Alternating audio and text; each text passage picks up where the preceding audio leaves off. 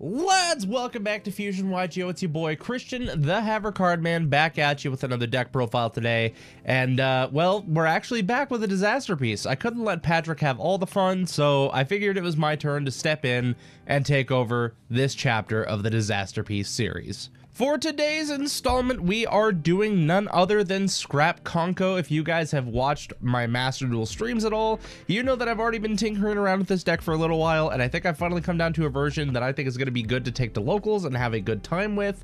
By no means is this going to be meta relevant or competitive. It's just a fun deck that I'm tinkering around with because I am kind of on a tighter budget at the moment, and this deck just seemed interesting. It's two archetypes that should not have any business going together, but somehow, for some godforsaken reason, they do. I did kind of give myself a bit of a challenge for this deck. I wanted to build it without hand traps at all. I almost included Bestials in the side deck, and I ended up leaning against it, and I think, honestly, it's probably for the better. This deck is going to be very interesting. It's very versatile, good at going second. It's able to go first pretty well, and I think there's just a lot of things this deck can do. So we'll start with the deck profile today, and then in a couple days, we'll have a couple of live duels come out for this, and then if there's enough love for this deck down in the comments and the like section, I will do a combo tutorial for this as well, so you guys can get a better understanding of this deck, because it's one that I really enjoy so far. So without further ado, we will just go ahead and jump into the deck profile today, and I'll kind of explain some stuff as I go. So starting off, we're going to kick it off with a Scrap Engine here. We are running triple of the best boy, Scrap Raptor.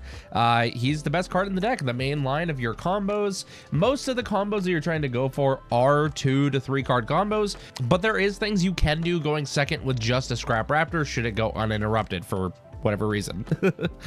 Next up, we got 3 copies of Fossilig and 3 copies of Scrapyard to get our best boy out, putting him at 9 copies total. We do have other methods as well to pull him out of the deck and be able to utilize him. We'll get more into that here soon. So for the rest of the Scrap Engine, we are running double Scrap Chimera, best extender to be able to search off of Scrap Raptor. Fantastic card. It's good to have 2 of these to have follow-up, or if you end up opening one, it's actually really good because then you can search another card with, well, a couple other cards with Scrap Raptor that are actually really good as well. Next up, we're running 2 copies of Scrap Golem. Got to make sure that there's at least 1 fridge in the deck. If you open one, sometimes that's not always that bad. There are plays that I've had where I've opened this and other stuff, and I was able to actually make it work. So, yeah, that's pretty cool. Next up, to kind of help us play around hand traps a little bit and also strengthen our deck, it gives us extra combo potential, gives us extra cards to draw. That is 3 copies of Scrap Storm. If you guys don't know what this does, you target a scrap monster you control, send 1 scrap monster from your deck to the graveyard, then draw a card, then destroy that monster. So if you normal summon a Scrap Raptor and you activate its effect and your opponent chains Imperm, you can chain Scrap Storm. You still get all the effects that you want off of your Scrap Raptor and completely dodge the Imperm while also sending a scrap monster to the graveyard and drawing an additional card on the way to replace itself. Not a hard once per turn effect, which is really funny, and I absolutely love that. Next up here, we're also playing 3 Scrap Factory. This is another card that you want to see. Basically, you want to have this and Scrap Raptor, and that's kind of your biggest thing. It just allows you to do a lot of crazy shenanigans.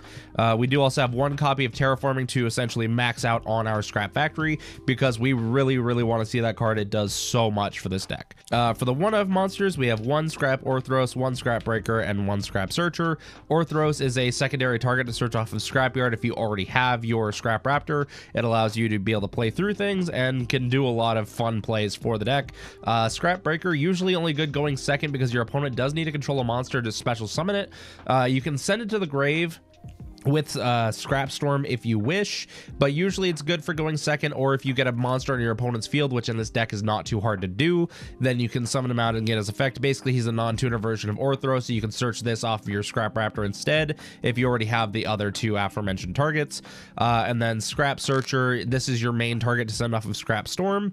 You want to get this guy in the graveyard to be able to revive him and get a ton of recurring value. Helps with link climbing, helps with synchro climbing. Scrap Searcher, just a fantastic card. He is probably one of the first cards to get cut in side decking though, along with Scrap Breaker, unfortunately. So that is it for the Scrap Engine. Let's head over to the Makonkos real quick. So of course, the headliner for the Makonko engine, we're playing triple Ohime, the Manifested Makonko. You're just searching for any Makonko card. You have a lot of duplicates in your Scrap Engine, so a lot of free stuff that you can send to the graveyard off of Ohime's resolution. The biggest thing really is just that it's able to fetch out Makonko cards. Like, there are some cases you're even fine with just pitching this if if you have the right setup, and it doesn't really matter. But it is nice sometimes to be able to summon that level 6 body to the field, just having the free either Link or Synchro material. Ohime is still a good card in that regard. And of course, because we love Ohime, we want extra copies of her, so we're playing 3 Preparation of Rites to be able to search her from our deck as well. So putting us up to 6 copies of Ohime. And the main target that we're going to be searching off for is 2 copies of the Great Makanko Ceremony. This sets up our combos the most. The special summoning from hand is pretty cool. It's a nice extender bonus. What we really care about though is that graveyard effect, to be able to banish it and send a Makanko card from our deck to the graveyard. That sets up a lot of stuff for our combo lines, and it's just overall a really fantastic card. So basically we have 8 copies of this, which is really nice. We see it pretty consistently. For the 1 of Makanko monsters, we have 1 Hare, the Sword Makanko, 1 Huli, the Jewel Makanko, and 1 Nini, the Mirror Makanko. Nini comes up the least and is the most likely to come out in side decking. She's just there. She's extra name to have. In case for some reason you open up both of these, it's a bonus to have it. Also helps with follow-up turns. But your biggest 2 combo pieces are your Hare and your Huli. You're going through Hare first, getting your extra equip spell, getting into Huli later in the turn to get your trap card, and just using these guys to facilitate some mean combos. Spoiler alert, there is a floodgate in the extra deck. For those of you that know Makanko, you probably already know what that is. For the equip spells, we have 1 Makanko Water Arabesque, 1 Makanko Dance Maya Washidori, 1 Makanko Fire Dance, and 1 Makanko Reflection Rondo. Reflection Rondo is another one of those that you don't really need. It's definitely one you can side out. These 3 are the main ones that you need for your combo, but Reflection Rondo is good to have as an extra option, especially if you have any of these in your hand already and you get a free search of an equip spell. You might as well grab the Reflection Rondo, but this is mostly here for the trap card Makanko Rivalry.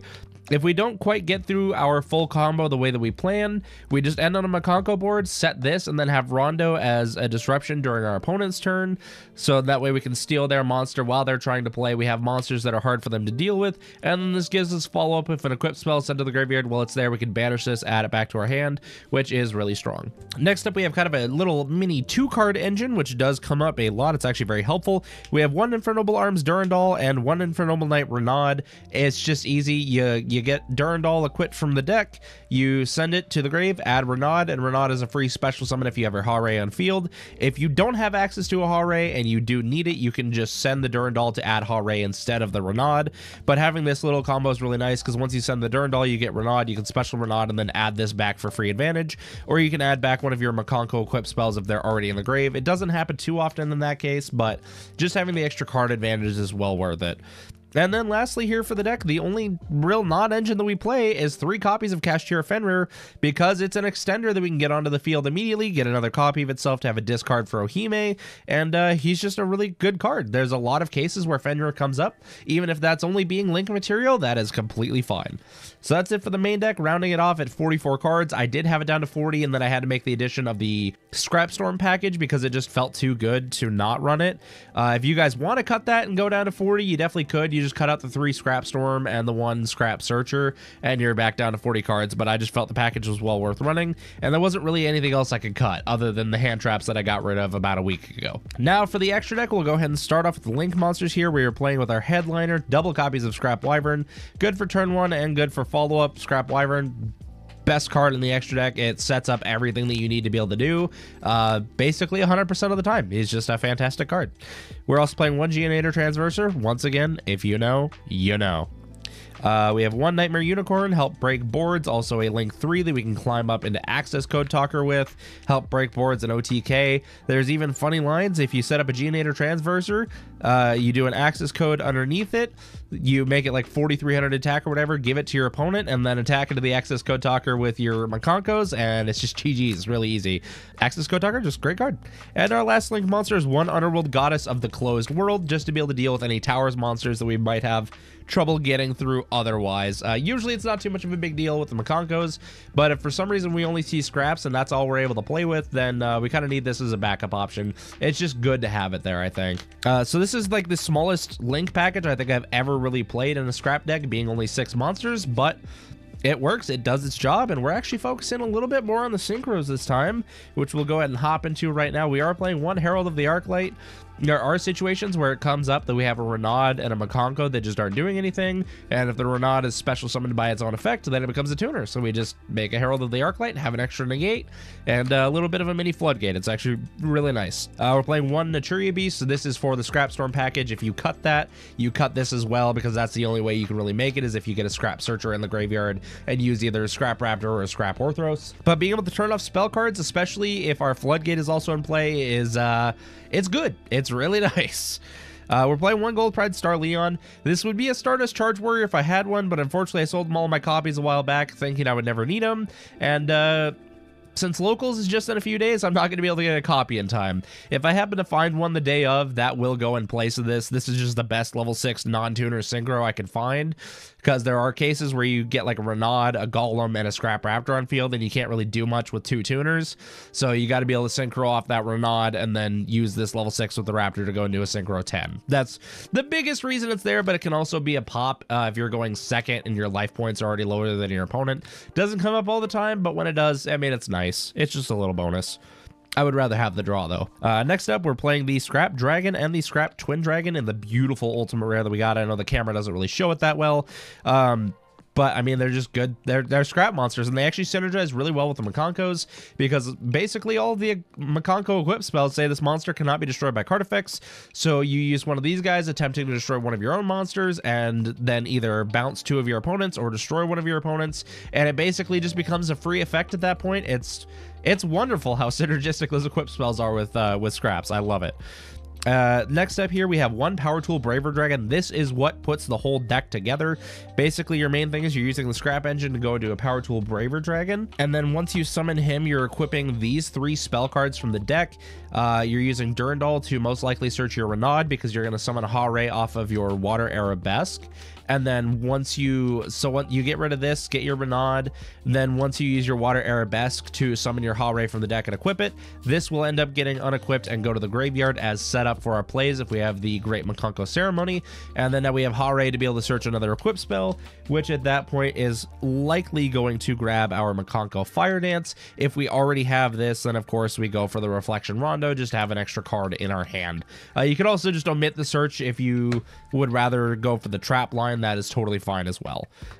So this is the main part of the deck. This is what enables the combo from one to the other, and it's just fantastic synergy. I absolutely love it. Next up, we have one Sword Soul Supreme Sovereign Chengying, the big boy Chengus. Just a good card. Once again, he synergizes well with the scraps. If you try to destroy him, you can banish a card from your graveyard instead, get removal on your opponent's field, and then on resolution, you're able to banish a card in your opponent's field and graveyard non-targeting with this guy. He gets really big, he's hard to deal with, and he's just a good time. And lastly, we have one Baron de Flor for our Synchro package here. Just an extra level 10 Synchro that's really good. We get an extra Omni Negate. If we can't quite get the normal combo off that we want, there are potential ways to be able to end on like a Baron, a Herald, and a Nat Beast, so that's just hard for a lot of opponents to play through. Sometimes the Baron is a Chengying instead, depending on matchup, but basically you're just ending on a board of really strong synchros if you can't make it to the combo that you want, and that's honestly usually just fine. That's quite a bit to deal with, but if you do make it to your normal combo, you're going to need this last guy in the extra deck, and that is a number 30 Acid Golem of Destruction. Like I said, for those of you that know, you know. Basically, we're using the scrap combo to rush out a bunch of Makonkos onto the field with a couple extra link materials, so that way we can exceed this guy, swap it over to our opponent's field with Geonator Transverser, and just lock them out of playing the game, because, well, they just got a lot to deal with, and we have a lot of follow-up in most cases. And really, the biggest way that we're getting monsters onto our opponent's field is going to be through our Scrap Golem, because you can special summon Scrap monsters to either player's field.